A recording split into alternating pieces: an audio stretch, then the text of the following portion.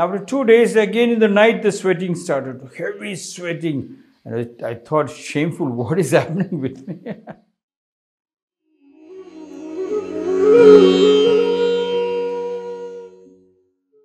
After 2 days, I was shifted from Devanali to Indiranagar for this glucose when I hit low BP.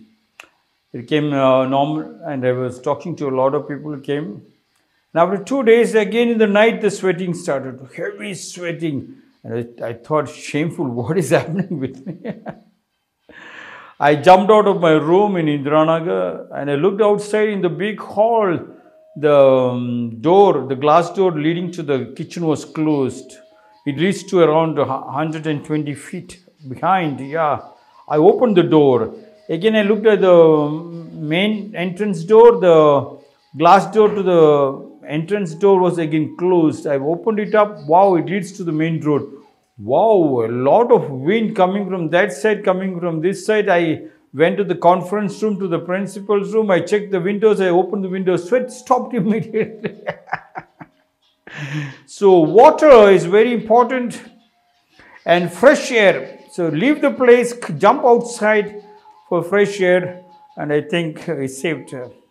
And the very first day when the BP was 52/62, they were forced to take me to the nearest Manipal hospital, which is 15 kilometers from the ashram.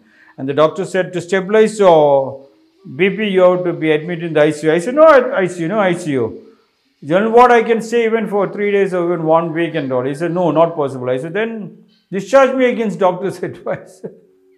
When I jumped out of the hospital, then doctor said, on the way you have to get admitted in some hospital. Within 2 hours, heart attack can be triggered and you will be in trouble. I said, leave it, damn it. I went and took 1 bottle of IV fluid. It was stabilized.